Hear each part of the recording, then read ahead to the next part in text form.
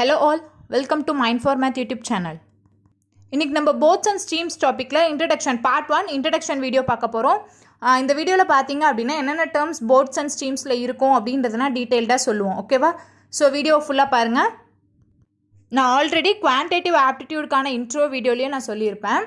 boats and streamsக்கு எந்த topic பேசிக் அப்படினு பாத்தீங்கன்னா time, speed and distance. Okay? time, speed and distance topic தான் நம்ம first பார்த்தோம். ஸோ அந்த டாபிக் ரிலேட்டடாக தான் இங்கே boats and streamஸும் இருக்கும். ஸோ அதுலேயே பார்த்தீங்க அப்படின்னா time, speed and distance, problems on trains and bots and streams இது எல்லாமே ஒரே கான்செப்ட் பேஸ் பண்ணி தான் இருக்கும். ஓகேவா? பட் நம்ம யூஸ் பண்ணக்கூடிய டேர்ம்ஸ் டிஃப்ரெண்ட்டாக இருக்கும், அதுக்கேற்ற மாதிரி கான்செப்ட்ஸ் இருக்கும். ஸோ ஃபார்முலாவை பொறுத்த வரைக்கும் பார்த்தீங்கன்னா சேம் 3 ஃபார்முலாஸ் தான். என்னன்னு பாருங்கள். Speed is equal to distance by time, time is equal to distance by speed, distance is equal to speed into time. ஓகேவா? பேசிக்கான ஃபார்முலா என்னது? speed is equal to distance by time. Okay, இந்த formula மட்டும் ஞாபகம் வச்சுக்கோங்க. Okay, இதுலேயே பார்த்தீங்க அப்படின்னா யூனிட் கன்வர்ஷன்ஸ் இருக்கும். அதெல்லாமே வந்து டைம், ஸ்பீட் அண்ட் டிஸ்டன்ஸோட இன்ட்ரோ வீடியோலேயே யூனிட் கன்வர்ஷன் எப்படி பண்ணணும் அப்படின்றத டீட்டெயில்டாக சொல்லியிருப்போம். ஸோ சம்டைம்ஸ் எங்கேயாச்சும் யூனிட் கன்வர்ஷன் டேர்ம் மாதிரி வந்தது அப்படின்னா நீங்கள் அங்கே பார்த்துக்கோங்க. ஓகே, சரி, ஓகே. இங்கே நம்ம போட்ஸ் அண்ட் ஸ்ட்ரீம்ஸ்குள்ளார இப்போ போகலாம். ஒவ்வொரு டேர்ம்லையுமே நமக்கு டூ கான்செப்ட்ஸ் இருக்குது. இப்போ ஸ்பீட் அப்படின்னா 2 டிஃப்ரெண்ட் ஸ்பீட்ஸ் இருக்கும் போட்ஸ் அண்ட் ஸ்ட்ரீம்ஸில். டாப்பிக்லேயே நமக்கு இருக்குது போட்டோட ஸ்பீட் அண்ட் ஸ்ட்ரீமோட ஸ்பீட். அதெல்லாம் என்னென்னா எப்படி டினோட் பண்ணுவோம் அப்படின்றதெல்லாமே பார்க்கலாம். ஓகேவா? இன் அதர் வேர்ட்ஸில் எப்படி கொடுப்பாங்க அப்படின்றத எல்லாமே நம்ம இங்கே பார்க்கலாம். இப்போ பாருங்கள், ஸ்பீடுக்கு பாருங்கள். நான் ஆல்ரெடி சொன்ன மாதிரி 2 டைப்ஸ் ஆஃப் ஸ்பீட். என்னென்னது? போட்டோட ஸ்பீட் ஒன்று, ஸ்ட்ரீமோட ஸ்பீட் ஒன்று. ஃபர்ஸ்ட் போட்டோட ஸ்பீடை எப்படி டினோட் பண்ணுவோம்னு பார்த்தீங்கன்னா பி அப்படின்னு சொல்லுவோம். ஸ்ட்ரீமோட ஸ்பீடை எஸ்ன்னு சொல்லுவோம். ஓகே, போட்டோட ஸ்பீடை இன் அதர் வேர்ட்ஸில் எப்படி சொல்லலாம்? Speed of boat or else speed of man. Okay, இது ரெண்டும் பார்த்தீங்கன்னா இன் ஸ்டில் வாட்டர். இதுலேயே வந்து 2 டிஃப்ரெண்ட் டேர்ம்ஸ் இருக்குது, still water and running water. இதெல்லாம் நான் சொல்கிறேன் பாருங்கள். இப்போ நெக்ஸ்ட் ஸ்ட்ரீமுக்கு பார்த்தீங்க அப்படின்னா ஸ்பீட் ஆஃப் ஸ்ட்ரீம்னு சொல்லலாம், or else speed of river அப்படின்னு சொல்லலாம், and then speed of current அப்படின்னு சொல்லலாம். ஸோ இந்த 3 வேர்ட்ஸ் டினோட் பண்ணியிருந்தாங்க அப்படின்னா அது ஸ்ட்ரீமோட ஸ்பீட். ஓகே, ஸ்ட்ரீம் அப்படின்னா என்னது? ஒரு running water. Boat and man அது ரெண்டும் பார்த்தீங்கன்னா ஸ்டில் வாட்டர். ஓகேவா? இப்போ speed of boat and man ரெண்டுமே ஈக்குவல் தான். போட் மேன் எங்கே இருப்பாங்க? போட்டுக்குள்ளே இருப்பாங்க. ஸோ போட்டோட ஸ்பீட் என்னவோ அதுதான் மேனோட ஸ்பீடும். ஓகேவா? ஸோ ஸ்பீடை பொறுத்த வரைக்கும் இந்த 2 டேர்ம்ஸ் தான். இந்த 2 டேர்ம்ஸில் உள்ள டிஃப்ரெண்ட் வேர்ட்ஸ் பார்த்துக்கோங்க. ஒவ்வொரு கொஸ்டினில் நமக்கு ஒவ்வொரு மாதிரி கொடுத்துருப்பாங்க. ஓகேவா? ஓகே, இன்னொரு நியூ கான்செப்ட் பாருங்கள். இந்த போட் அண்ட் ஸ்டீம் ரெண்டோட ஸ்பீடில் எது ஹையராக இருக்கணும்னு பார்த்தீங்கன்னா போட்டோட ஸ்பீட் தான் ஹையராக இருக்கணும். அப்படி இருந்தால் தான் அங்கே வந்து நமக்கு மூவ்மெண்ட் நடக்கும். ஓகேவா? ஸ்டீமில் வந்து போட் போக முடியும். அப்படி இல்லை ஸ்டீமோட ஸ்பீட் அதிகமாக இருந்துச்சுன்னா கண்டிப்பாக போக முடியாது. பிகாஸ் ப்ராக்டிக்கலாக யோசிச்சு பார்த்தாலே நமக்கு தெரியும், தண்ணி வந்து இழுத்துரும், போட்டை வந்து இழுத்துட்டு போயிடும். ஓகேவா? அதனால் எப்பயுமே போட்டோட ஸ்பீடு தான் ஸ்டீம் ஸ்பீடை விட அதிகமாக இருக்கணும். இது ஒரு கண்டிஷன். ஓகே, ஸோ இந்த கண்டிஷன் மறந்துடாதீங்க. நெக்ஸ்ட் பாருங்கள், ஸ்டீம்லேயே பார்த்தீங்கன்னா 2 டிஃப்ரெண்ட் ஸ்ட்ரீம்ஸ் இருக்குது. அப் ஸ்ட்ரீம், டவுன் ஸ்ட்ரீம்னு சொல்லுவோம்.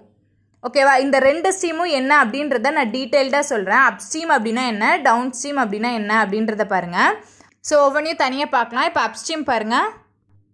ஓகே, அப்ஸ்ட்ரீமில் பார்த்தீங்க அப்படின்னா against the stream R opposite direction அப்படின்னு சொல்லுவாங்க. கொஸ்டினில் நமக்கு அகைன்ஸ்ட் த ஸ்ட்ரீம்ன்ற வார்த்தை கொடுத்துருந்தாலோ இல்லை ஆப்போசிட் டைரக்ஷன் கொடுத்துருந்தாலோ அது எதை டினோட் பண்ணுது? அப்ஸ்ட்ரீமை டினோட் பண்ணுது.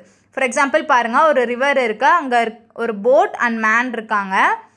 ஸோ இந்த ரிவரில் இந்த போட் போகணும். Okay, so ரிவரோட direction water flow பார்த்தீங்க அப்படின்னா ஒரு டைரக்ஷனாக இருக்கும், அண்ட் போட் போகிறது பார்த்தீங்கன்னா ஆப்போசிட் டைரக்ஷனாக இருக்கும். ஓகேவா? So speed of stream and speed of boat இது ரெண்டுமே வந்து நமக்கு இங்கே கொடுத்துருப்பாங்களா? இதுக்கு நேம் தான் வந்து அப்ஸ்ட்ரீம். ஓகே, ஆப்போசிட் டைரக்ஷனில் ட்ராவல் ஆகணும்.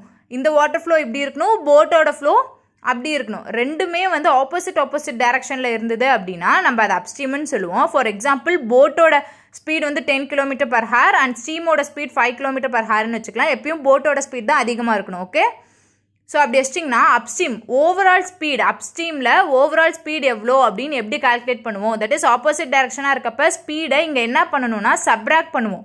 அப்ஸ்ட்ரீமை பொறுத்த வரைக்கும் ஓவரால் ஸ்பீட் கண்டுபிடிக்கிறதுக்கு ஸ்பீடை சப்ராக்ட் பண்ணணும். That is 5 km/h. ஓகேவா?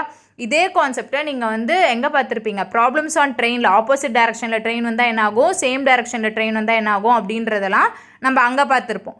ஓகேவா? இங்கே பொறுத்த வரைக்கும் ஆப்போசிட் டைரக்ஷனாக நம்ம சப்ராக்ட் பண்ணணும். நெக்ஸ்ட் பார்த்தீங்கன்னா டவுன் ஸ்ட்ரீம். அதை எப்படி சொல்லலாம்? அலாங் த ஸ்ட்ரீம்னு சொல்லலாம், or else same direction.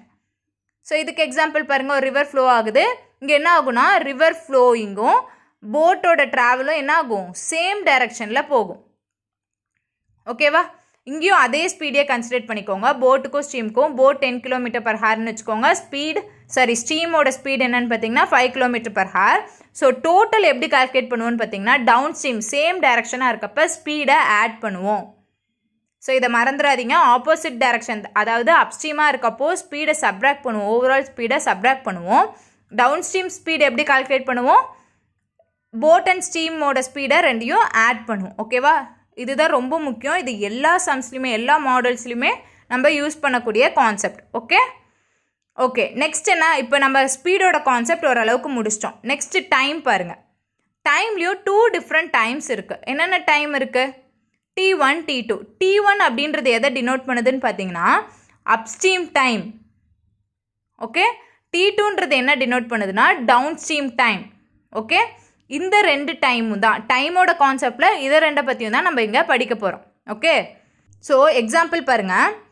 Upstream speed என்ன சொல்லியிருக்கோம்? லோயராக இருக்கும். டவுன் ஸ்ட்ரீம் ஸ்பீட் தான் அதிகமாக இருக்கும்.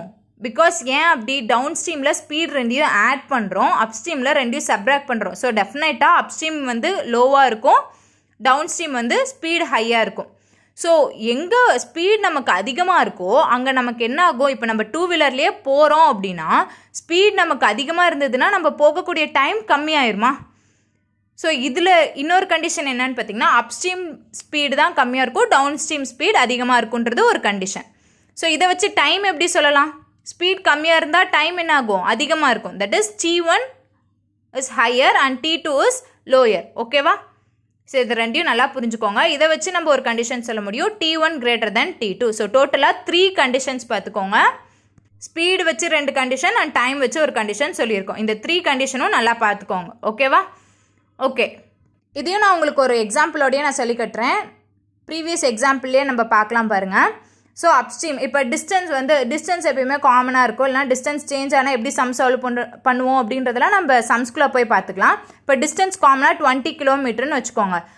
அப்ஸ்ட்ரீமில் டைம் என்னன்னு பாருங்கள். அப்ஸ்ட்ரீம் டைம் என்னவா இருக்கும்? Time is equal to distance divided by speedo. So that is 20 divided by 5. Upstream speed தான் நீங்கள் எழுதணும். ஸோ ரெண்டையும் கேன்சல் பண்ணிங்கன்னா 4 hours.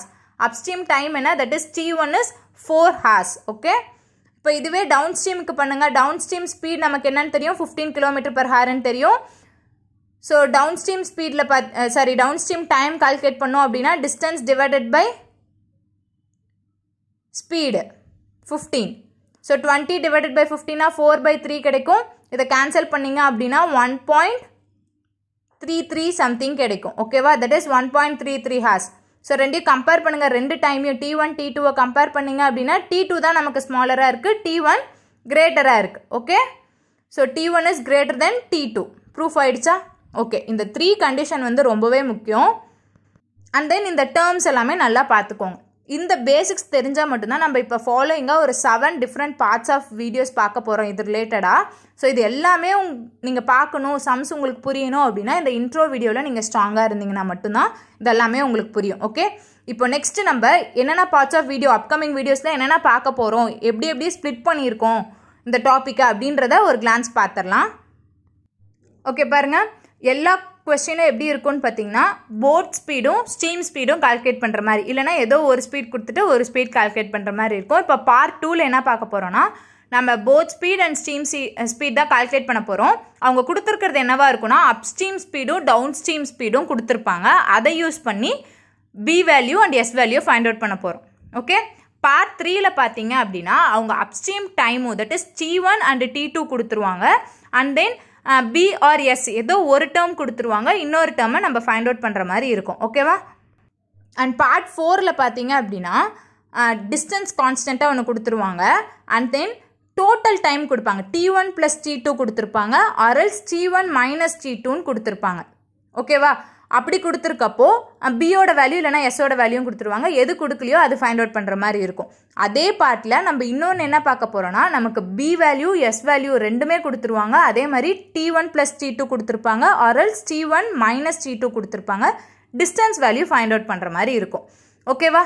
நெக்ஸ்ட் 5th பார்ட்டில் பார்த்தீங்கன்னா ஆவரேஜ் ஸ்பீட் கொடுத்துருக்கக்கூடிய டேட்டாஸ் யூஸ் பண்ணி ஆவரேஜ் ஸ்பீட் எப்படி கால்குலேட் பண்ண போகிறோம் அப்படின்றது 5th பார்ட்டில் நம்ம பார்க்க போகிறோம். 6th என்னன்னு பார்த்தீங்கன்னா கொஞ்சம் டிஃப்ரெண்ட் கொஸ்டின்ஸாக இருக்கும்னு வச்சுக்கோங்களேன். கொஞ்சம் மீடியம் லெவல் கொஸ்டின்ஸ். ஓகே, இப்போ டிஸ்டன்ஸை வந்து டிஃபர் பண்ணி கொடுத்துருவாங்க. போகிறப்போ ஒரு 15 கிலோமீட்டர் போகிறாங்க, பட் ரிட்டர்ன் வரப்போ 7 கிலோமீட்டர் மட்டும் வந்திருக்காங்க. அப்படி இருக்கப்போ ஸ்பீடு என்ன ஆயிருக்கும் அப்படின்ற மாதிரிலாம் கொஸ்டின்ஸ் கொஞ்சம் ட்விஸ்ட் பண்ணி கேட்டிருப்பாங்க. அதெல்லாமே Part 6ல் டிஸ்கஸ் பண்ணிக்கலாம். And as usual Part 7 last பார்ட்டில் என்ன பார்ப்போம், ப்ரீவியஸ் இயர் கொஸ்டின் பேப்பரில் கேட்டிருக்கக்கூடிய கொஸ்டின்ஸ் டிஸ்கஸ் பண்ணுற மாதிரியே Part 7ல் டிஸ்கஸ் பண்ண போகிறோம். ஓகேவா? ஸோ இது ஒவ்வொரு பார்ட்லேயும் பார்த்தீங்க அப்படின்னா ஒவ்வொரு சின்ன சின்ன ட்ரிக்ஸ் இருக்கும். அந்த ட்ரிக்ஸ் எல்லாமே நீங்கள் அந்த பார்ட் வீடியோ பார்க்குறப்ப தான் உங்களுக்கு தெரியும். காமனான டேட்டாஸ் நம்ம இந்த வீடியோவில் கொடுத்துட்டோம், பட் அந்தந்த பார்ட் வீடியோவில் தான் நம்ம அதுக்கான ட்ரிக்ஸ் எல்லாமே சொல்லியிருப்போம். ஸோ நல்லா பார்த்துக்கோங்க. Okay, that's all for today. I hope this video will be very useful for you all. Stay tuned for more videos and thank you.